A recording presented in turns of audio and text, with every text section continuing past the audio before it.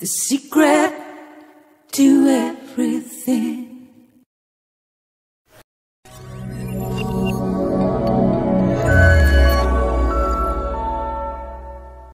Hey everybody, it's Dr. Kimberly, ND, CNH, and welcome to my new podcast, appropriately titled Secret to Everything. My intention is, and I'm not going to talk a lot about this because it's kind of boring. I want to get to the content for today. My intention is to bring you authentic, keyword, high frequency, another keyword, content that for the most part is something that will be beneficial to taking your time to watch whatever I'm putting forth. Sometimes I like to do things I call drop into your field, which is designed to expand your field or to raise your frequency by, having you guys think about, what's appropriate for you and what you believe and why you believe it. So today I'm going to bring you a couple-year-old interview from Terry Lovelace. Terry, to me, is one of the, if not the, of course I'm having interference, most believable people in like UFO contact as far as a solid, long-standing UFO story and verifiable information. We can talk another time about the intent behind why this might have happened to him. And I don't know if we go into it because I haven't watched this whole thing, and I will try to before I put forth the second part so I can comment some more on it. But this was a private session. This was not put out publicly. I know he's given this presentation many times publicly, but this was a private session done just for me and just for my group. So it didn't have a big audience. In the second part, I may or may not release the questions of my class. We'll kind of see how we go, but we'll definitely release the second part. So Terry Lovelace is an amazing, lovely man, very generous. And I hope if you haven't heard his story, I hope you really enjoy it. If you have heard his story, I hope you enjoy it again. So be sure to follow me on social media, secrettoeverything.com. If you want any kind of scans, classes, my monthly amazing group, which I have to thank because I can do things like this because I do have an amazing monthly community that supports me so I can take my time and generously share everything with you guys.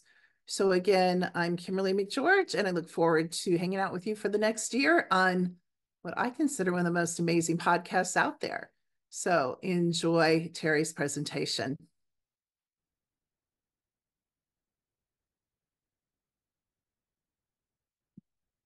So I was going to give a brief bio, but I actually think I'm just going to allow you to run your presentation and introduce yourself. I kind of said a couple words about you before I brought you on.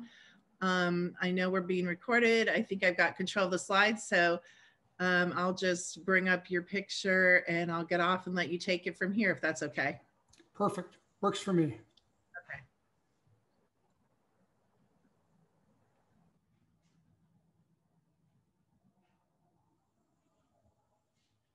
How many students do you have tonight? Let me see. Looks like we have about 17. Wonderful. That's good. Yeah. For now.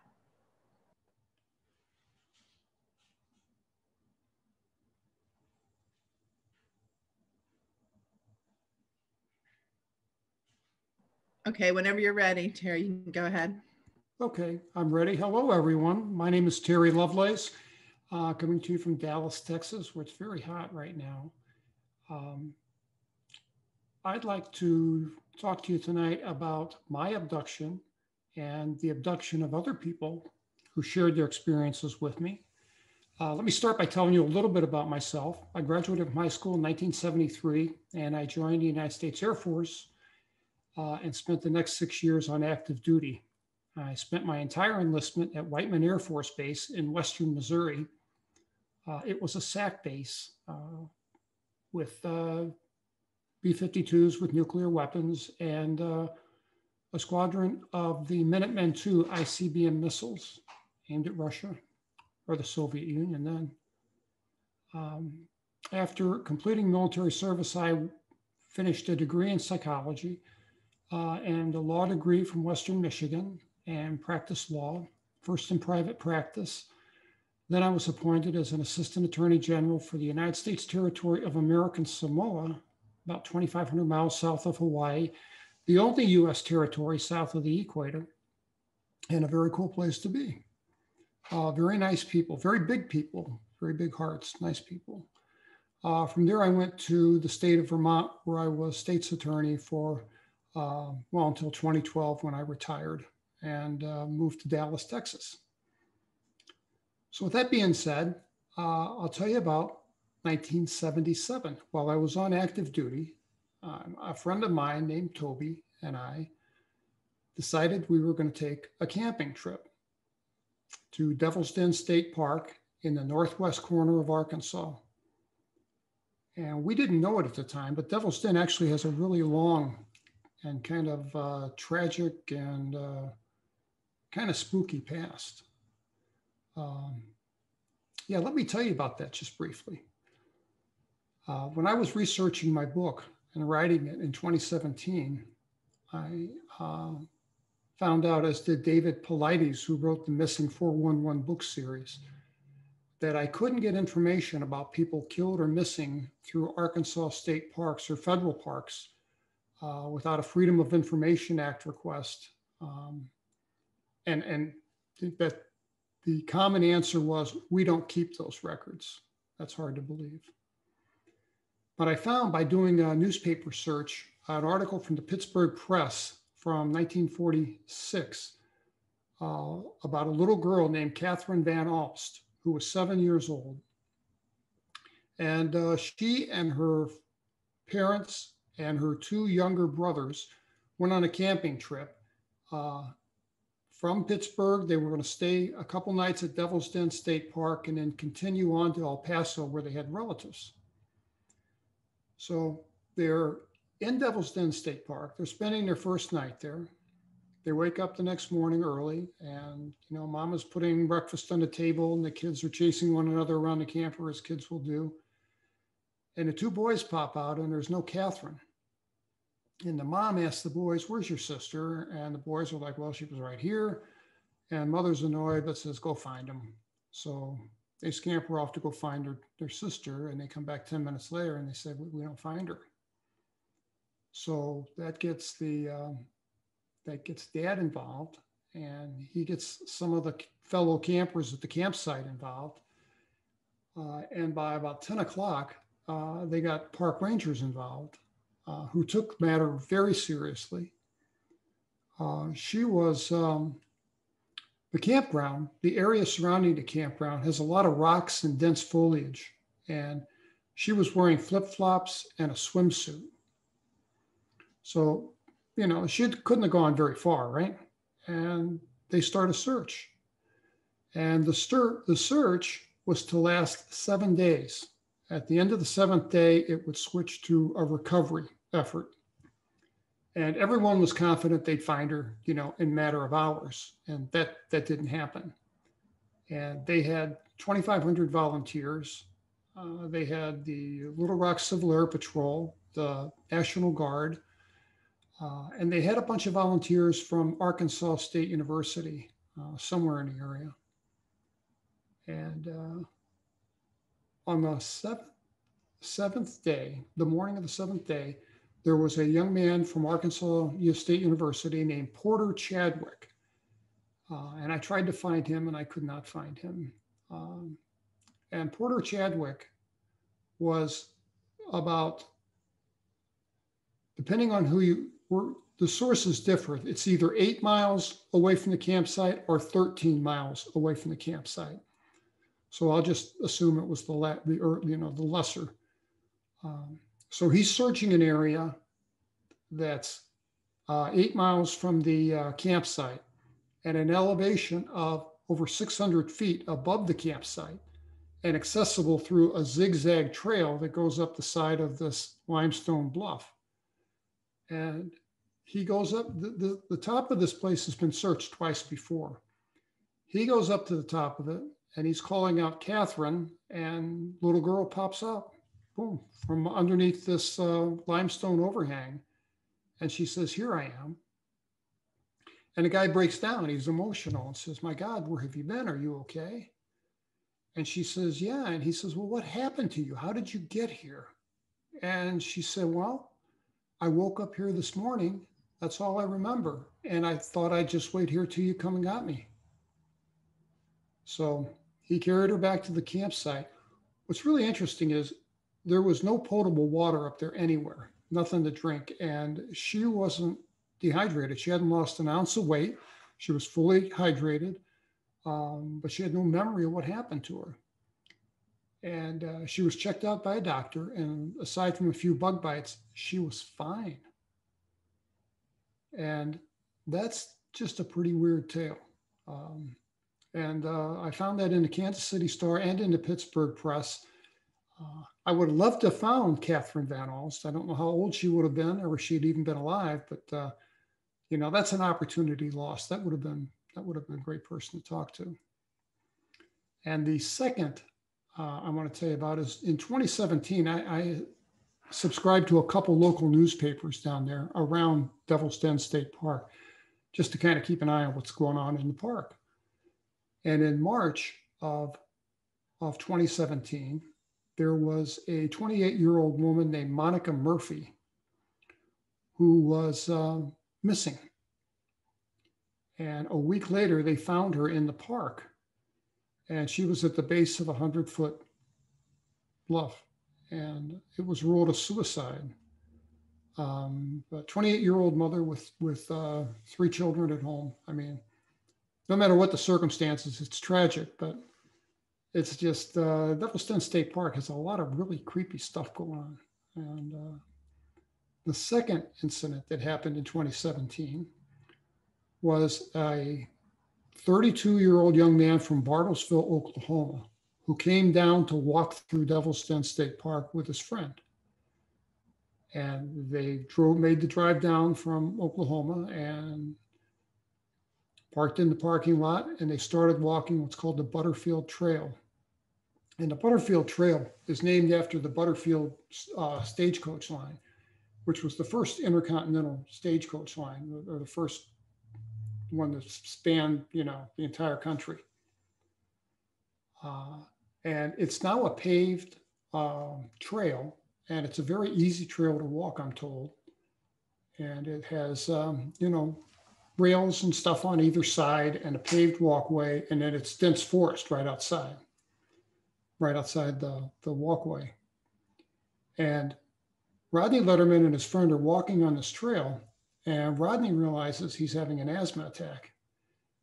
And he's like, man, I left my inhaler back in the car. And he asked his friend, would you run back and grab it for me?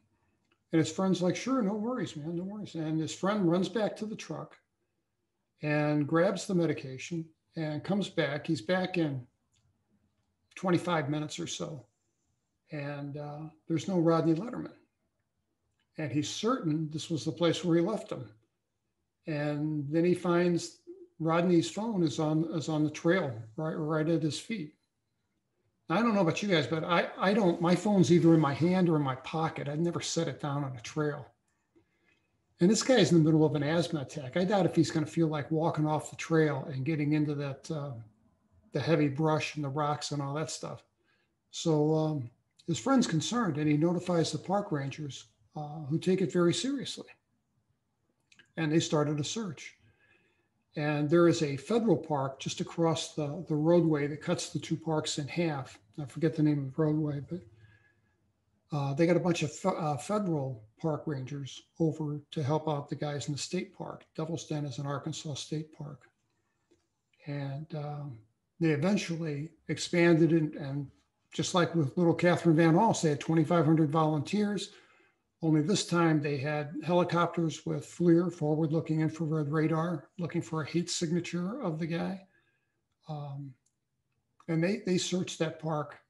Well, the official search lasted a week. And afterwards, the Letterman family funded their own search, pardon me, funded their own search that lasted through late October. And they never found anything of the guy. that is until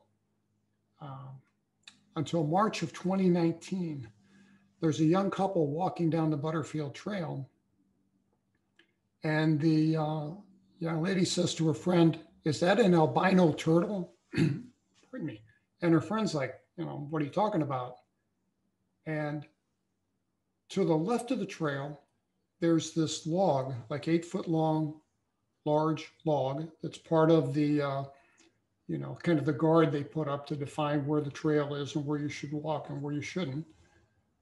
And sitting right dead center on this log is this football-shaped white object. And they walk over to look at it, and the young man picks it up and recognizes it as being bone.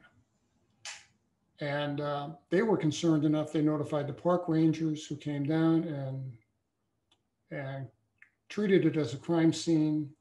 They did a forensic protocol, followed a forensic protocol. They bagged the bone in an evidence bag, forwarded it to the Bartlesville, Oklahoma medical examiner, who a week later certified as being the top of Rodney Letterman's skull. And that is all they ever found of Rodney Letterman. They never found a stitch of clothing, shoes, nothing. That's it. So a lot of strange stuff goes on at Devil's Den State Park. In 1977, when Rodney and I went down, we had never been camping before. I was a city kid. I grew up in St. Louis, Missouri. He was from Flint, Michigan. I knew he hadn't been camping before. But we really felt compelled to make this trip. So we did. And I had a new camera I wanted to try out. I was kind of an amateur photographer. And my friend Rodney was an amateur astronomer and just really, really into watching the night sky. So the purpose of the exercise was I was going to go down there in hope of photographing some wildlife, and he was going to see about, he was going to watch the night sky without light pollution. So to get a campsite with no light pollution, you can't stay at the campground because you're going to have people to the right of you, people to the left of you, and it's just not going to work. So we decided that we would find our own campground. So what we did was we dodged the ranger station. We did not buy a camping permit. And we took the road away from the roadway went kind of west and maybe a little north.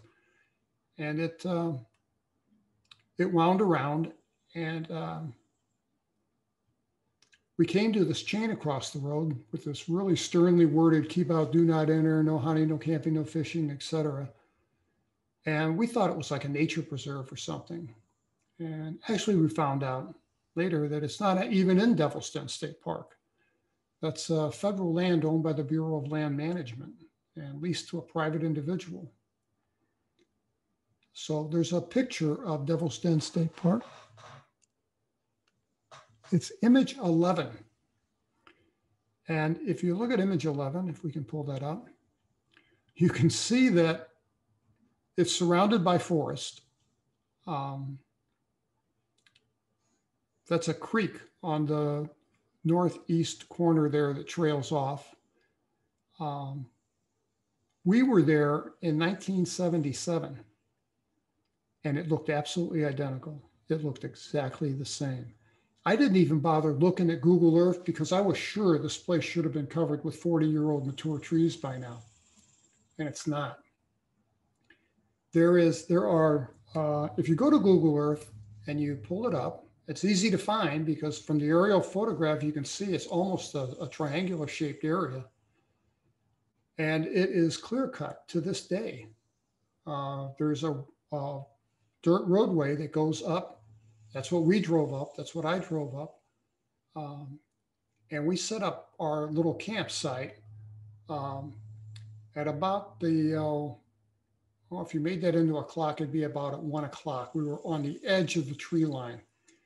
When we were there, I don't know what time of year this is, but when we were there, the tops of the trees was just about level to most of I called it a meadow back in the day, because it was just, well, it was just really nice. It was, you know, knee-high grass or less, and late blooming wildflowers. It was just nice. And we set up a little campsite, again, off by the tree line. And, you know, we did all the fun stuff you do when you camp. And, you know, had a campfire and roasted hot dogs. And, you know, it was fun for us because it was all new stuff to us, stuff we hadn't done before. So it's on about 9 o'clock in the evening, and we're on these air mattresses. We got the tent set up in back of us, and we got a campfire between us. And this sounds a little cliche or a little bit like out of the movies, but when we discuss the commonalities among people that have had this kind of experience, you'll see that this is pretty common. It really is. What happened was there was just an abrupt silence. Just a few minutes earlier, we had had trouble carrying our voices across the campfire because the crickets, the tree frogs, you know, all the bugs in the forest that make noise were just loud. So we're carrying on our conversation, and then I noticed that it was dead silent. And I asked my friend, you know, like he's going to know, but I asked him anyway. It got awful quiet out here. Is that normal? And he's like, yeah, you know, don't worry about it. Don't worry about the bugs. They'll be back. And so he wasn't too upset about it, but I was unnerved, I got to tell you. So we carried on with conversation. And a few minutes after this, he has his head turned to his left, which would have been toward the west. And he's fixated looking at something. And he asked me, he says, hey, Terry, were those lights there before? And I'm looking and I can't see anything. I knew that there was nothing around us. I mean, it's built up somewhat now. There are some houses around, and, you know, I'm sure at night you could see lights in the distance, but when we were there was nothing. And I couldn't see them. His torso was in the way. I stood up and I took a step back, and on the western horizon, just above the western horizon, there were this little triangle configuration of 3 bright stars. And they were too far above the horizon to have been lights from a parking lot or a train or something. So they were definitely in the sky. And I asked my friend, you know, hey, you're the amateur astronomer here, man. Are those naturally occurring objects in the sky? What are those?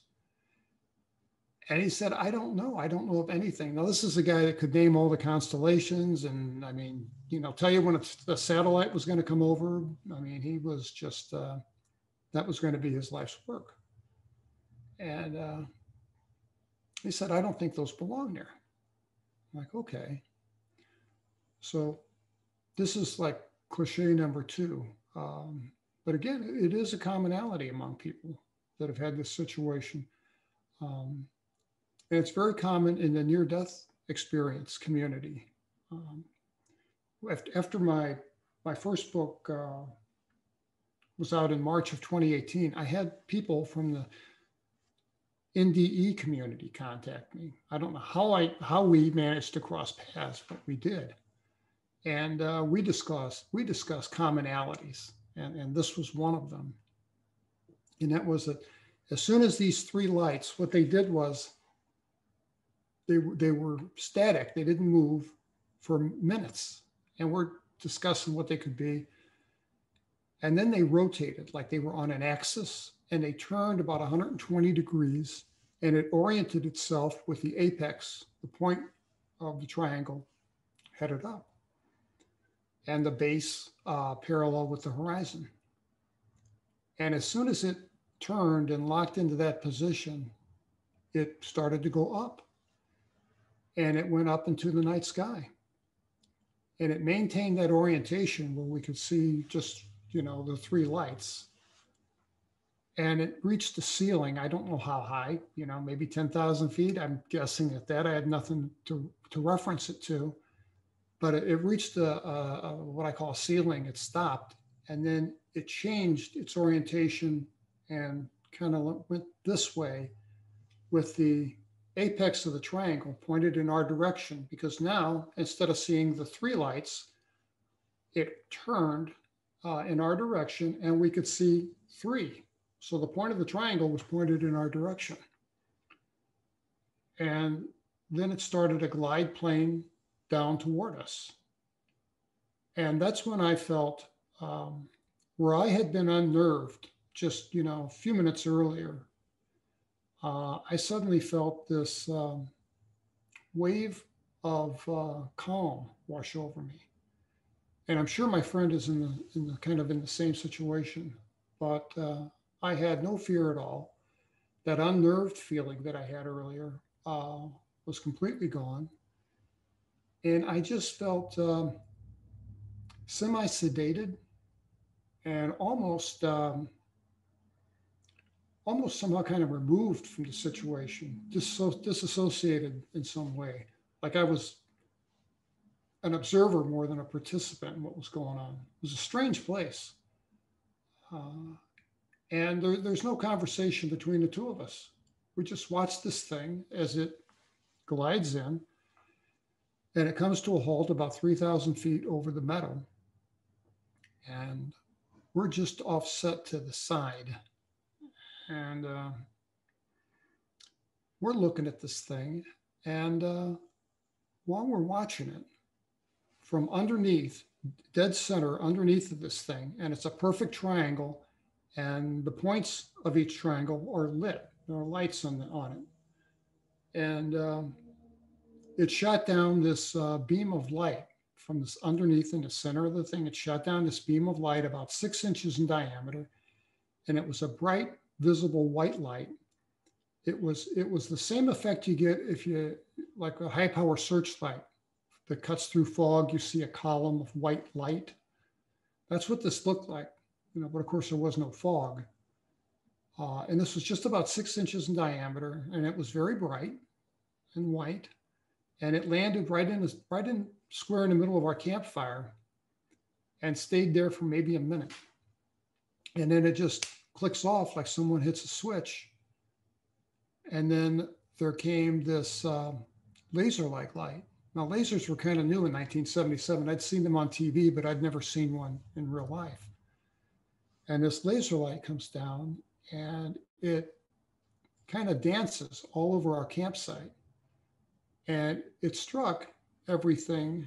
It struck us. It struck me in the chest several times. I never felt a thing. I know it struck my friend. It struck my car, the tent, Toby's backpack. It struck all the stuff that we brought with us. And I had the feeling, this thing's checking us out. And I mean, that sounds kind of obvious, but I think that's what it was doing. It really was scanning us or something. And that lasted for about 3 minutes, and then that shut off. And next, that sedated feeling that I'd felt transitioned from sedation to sleepy. And they're two separate things. They're not the same. They're distinctly not the same thing. I mean, I was relaxed, semi-sedated, and then suddenly all I wanted to do was lay my head down and go to sleep.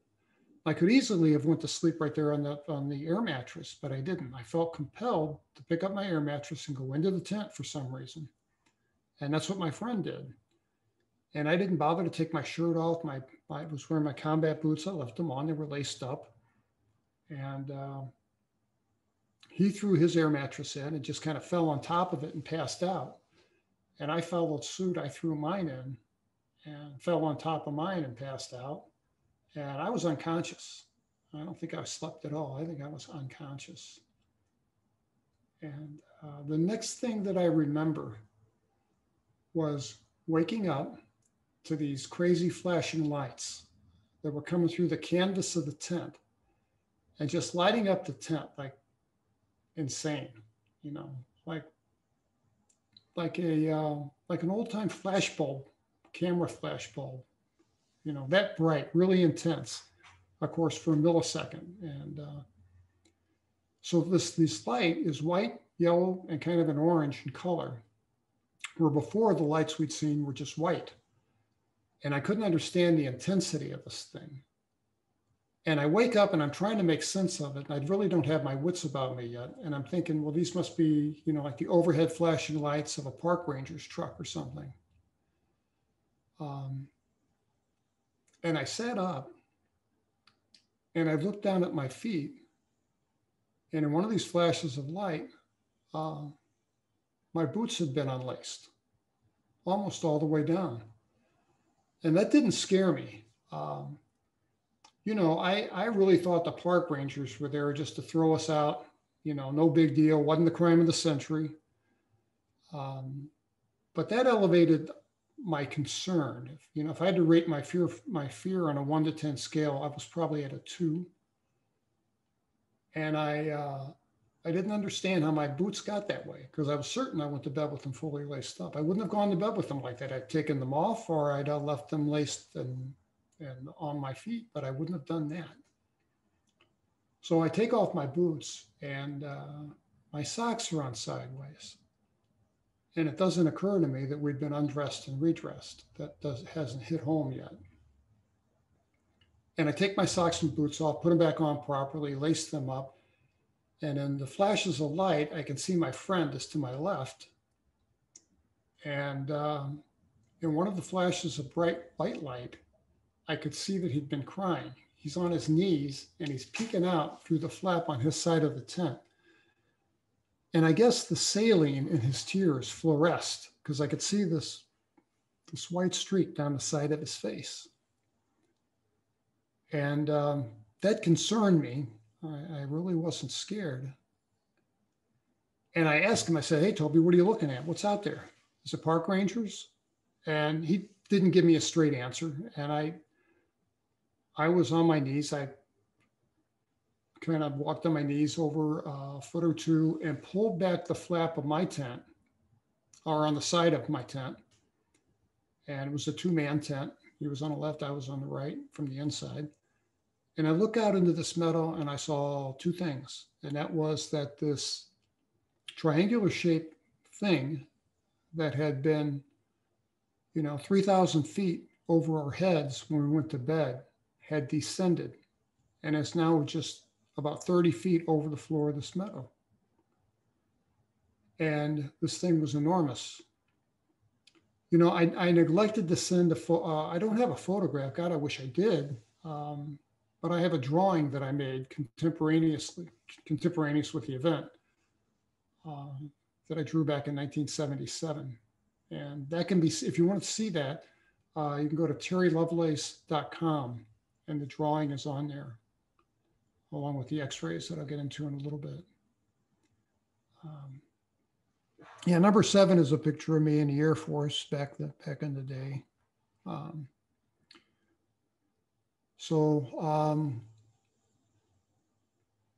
Yeah, I saw that this craft, this humongous triangular shaped craft, had descended and now just 30 feet over the floor of the meadow. I'm grateful that we had camped off on the side and instead of in the middle of this meadow and had this thing hanging over us. And the second thing that I saw in the flashes of light was about a dozen, maybe 15 of what I took to be children, kids. And I didn't get that. And I'm like, Toby, man, what are these kids doing out here in the middle of the night, in the middle of nowhere?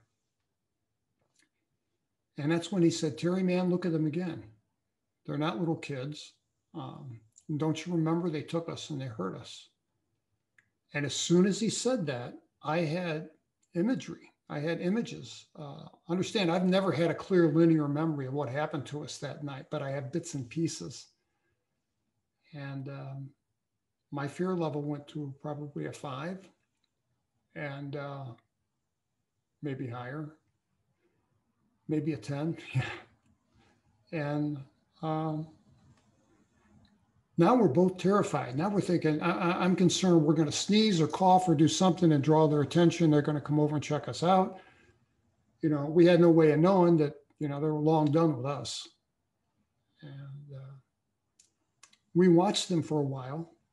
I don't know how long. Both of our watches had stopped. We had wind-up mechanical watches, which were kind of the standard of the day. We were both EMTs. We worked in the emergency room together. And we needed nice watches, really, for the job, to be an EMT. And my watch had stopped at 240s. Toby's stopped at 241. My watch never worked again. I threw it away. I wish I'd kept it. And while we're watching, terrified, another light pops on from underneath this thing. And this is about a 30-foot column of white light. It has that visible white light quality to it that that beam had that I described as like a searchlight cutting through fog. And it's just turned on right dead center of this thing and underneath. And it's a column of light it's as wide as this thing is off the meadow. And I think it was about 30 feet off the meadow, and it was about 30 foot in width. And as soon as this thing kicked on, these little guys all turned their attention to this thing. And in the flashes of light, I could see that they were not human beings, that their heads were disproportionately large to their bodies. Their limbs were spindly. They had very thin, long torsos. And they walked with a weird gait. They walked with this distinctive gait, which I don't know how to describe other than like almost like they had sore feet or something. And they walk with a limp, like. And while we're watching, the first two little guys stepped into this light. Of course, we could see them real well because they were well lit once they stepped into the light. And they stayed there for maybe 20 seconds, and they pixelated out, and they just disappeared, and they were gone. And it was frightening. And in twos and threes, these little guys stepped into this light and would pixelate out over the span of about 20 seconds. And it looked very much like the 1960s Star Trek thing where they had and I'm not a science fiction fan, but they had and I forget what they call it. You know, the thing they would stand on and be teleported somewhere else. That's what it looked like, where the characters would like pixelate out on your television set. So after the last two little guys pixelated out, a minute or a second or two later, and the light just shut off. And then something changed. The points of light that had been flashing now went to just a steady white light. And it took off. And it didn't take off like a rocket ship. It just lifted off like a hot air balloon. And it went straight up. And we watched it until it was 3 points of light, till it was 1 point of light, and then it was gone. And we were afraid. Of course, we had no idea what time it was. In retrospect, we figured out that it was about an hour before daylight, but an hour before dawn. And I told my friend, look, I'm staying in this tent until it's daylight outside. And my friend's like, no, let's go now. And we debated that for about 40 minutes. And I finally caved and said, okay, let's go now. You know, I didn't want to leave the tent because all I had over my head was a piece of canvas, but I felt like it gave me cover. You know, I felt like I was hid and safe. And in that, 60-foot dash to the car, I'm going to be exposed. I'm going to be vulnerable. And, to this day, I will not cut across an open field, especially if I'm by myself. I will walk 1.5 miles around if I have to, but I won't cut across open ground. I guess that's like PTSD-like stuff, but, that's one of a few symptoms that I have from my misadventure. So we made it to our car and to my car and went back to base. So there's a lot more to the story, but not any more than I have time to go into tonight because we got a lot of things to cover. I don't know if you guys, I can't see you. Is there anybody there that has any questions about my experience that night? What happened? Fiora, can you unmute your microphone and speak up? Anybody? Okay. Hi, this is Karen, and I was wondering if you feel like, since you had that experience, do you ever feel that you are still being targeted or, you know, being observed, you know, by them? That's a very good question, and I thank you for asking it because it reminds me that I was going to get into that. I had episodes when I was a child. I have two books, Incident at Devil's Den and Devil's Den, The Reckoning. They're both on Amazon, and they both, in the beginning, talk about experiences that I had as a child. And one of the commonalities that we're going to talk about, and well, I should explain, you know, how did I accumulate this data? Because I think that's important. I put an email address in the back of my first book, and I said, look, I'm not a doctor or a therapist, but if you've had an experience and you'd like to share it, I'd love to hear from you. So I've had now almost 1,700 responses from people.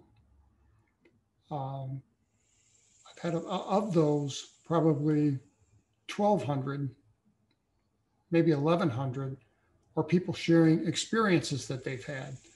And the experiences run the gamut from, you know, just seeing a silver disc dart across the sky, all the way up to being abducted and losing a fetus. So it runs the entire gamut. But I had a lot of people write to me. And I had a set of questions that I'd ask them. And one of the questions that I asked them was about, you know, is your sleep disturbed? Do you have nightmares? Do you have, do you have dreams? And because I had a lot of childhood experiences, I also asked them, did you have these dreams in childhood? And I had a bunch of people write to me, a lot of people, and say, you know, this is kind of off topic, I know, but you know, I had this weird dream when I was 5 or 6 years old, or 4 years old. And that dream in my mind's eye is as crystal clear today as it was back when I was a little kid. And every time someone would tell me about that, I'd follow up with 3 questions. What I tried to do is I tried to somewhat vet these people. And, you know, it's not up to me to decide who's credible and who's not, or gauge the veracity of anyone's story. But I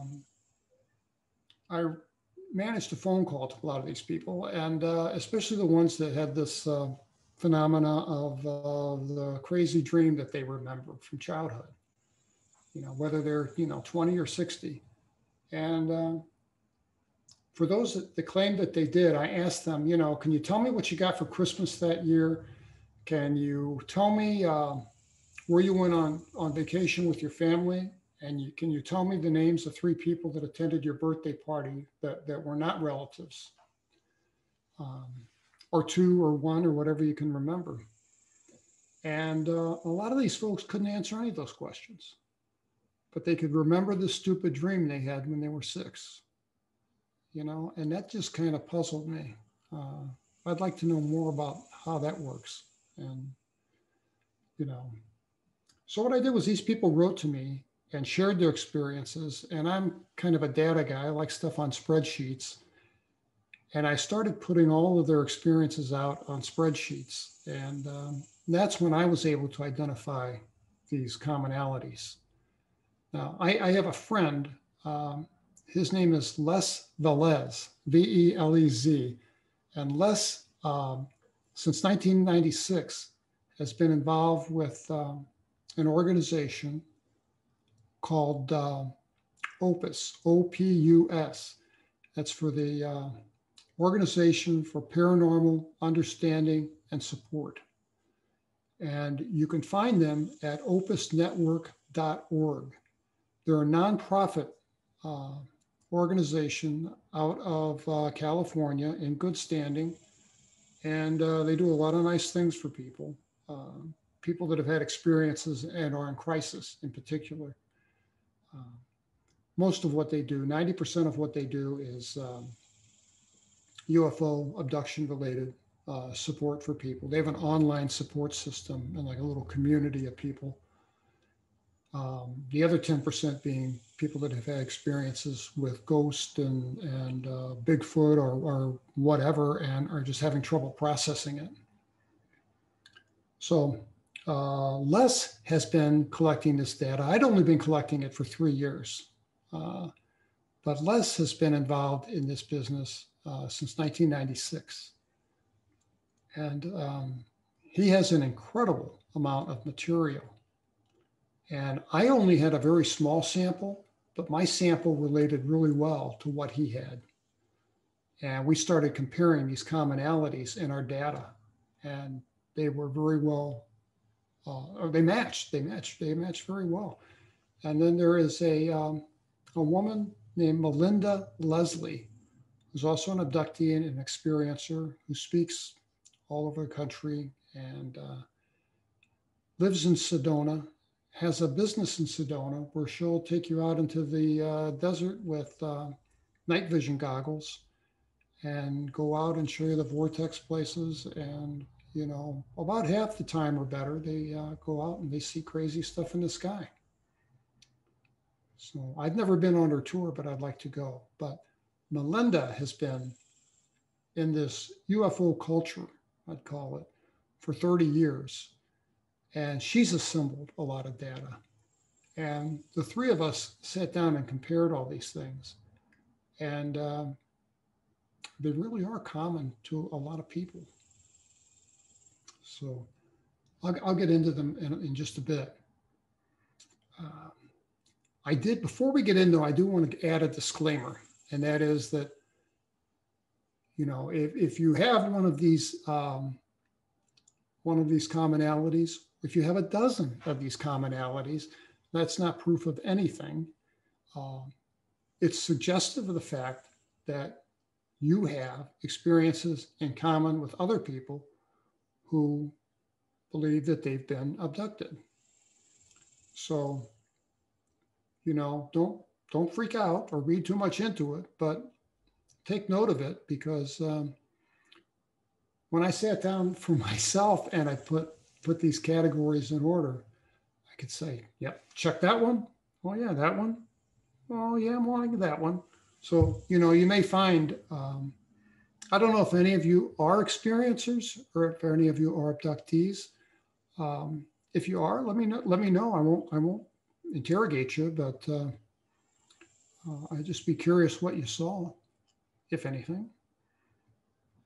Does anybody have any memories? Anybody have any nightmares?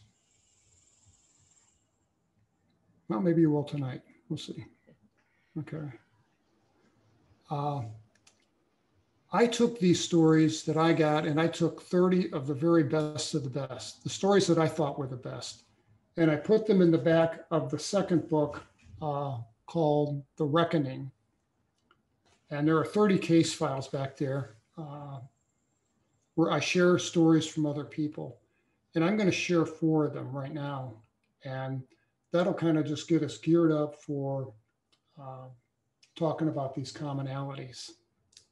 And I'm kind of, I kind of like to do this on an interactive like basis. So I really would appreciate questions, and dive in at any time, or, you know, say you're crazy or whatever you want to say, right. But please feel free to participate. I have a question for you.